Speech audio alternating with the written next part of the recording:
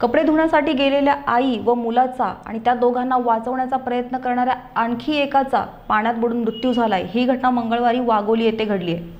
रोहिणी पाटोळे या आपल्या मुलाला स्वप्नीलला घेऊन भैरवनाथ तलावावर कपडे धुण्यासाठी गेल्या होत्या। रोहिणी कपडे धुवत असताना स्वप्नील तलावाच्या बाजूला खेळत असताना पाण्यात पडला। त्याला वाचवण्यासाठी रोहिणी यांनी पाण्यात उडी मारली, पण दोघेही पाण्यात बुडू लागले। त्याचवेळी रस्त्यावरून जाणाऱ्या दत्तात्रय जाधव यांना दिसताच त्यांनी देखील दोघांना वाचवण्यासाठी पाण्यात उडी मारली। मात्र या घटनेत तिघांचा पाण्यात बुडून मृत्यू झालाय। दत्तात्रय जाधव यांचा मृतदेह बाहेर काढण्यात आला, मात्र मायलेकाचा मृतदेह शोधण्याचं काम चालू होतं। लोणीकंद पोलीस घटनेचा तपास करत आहेत।